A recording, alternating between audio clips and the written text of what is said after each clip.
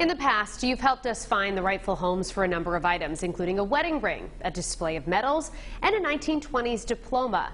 Well, tonight, a local clerk is looking to spread the word about a memento we think might be very important to a local veteran and his family. Eyewitness News reporter Walt Buteau has the details in this week's Street Story.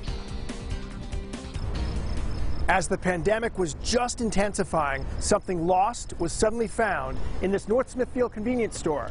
And that is where this history mystery begins. At the corner of Victory Highway and North Main in North Smithfield, it was hidden among the aisles of snacks in this Cumberland Farms.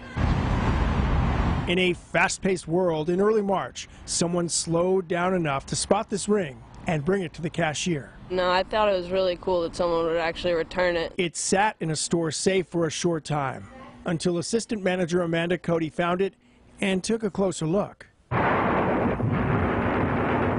It was 75 years ago when the Battle of Iwo Jima exploded off the coast of Japan.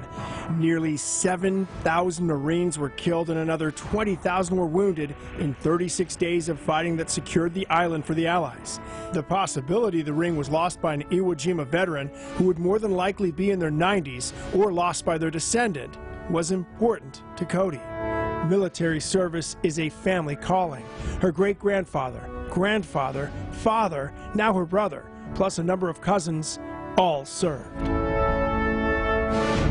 If they had something made like that and it was lost, I'm sure I would be searching for it for them. I think it's respectful. I think whoever did return it has maybe some similar history like service as I do. She posted some details on social media, but made sure not to reveal everything about the ring.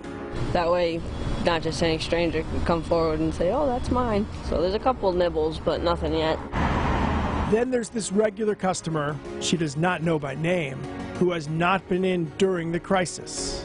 And you think maybe it's him? I think it could be his. He's an older guy, looks like he would have served. He's always decked out in military gear and whatnot.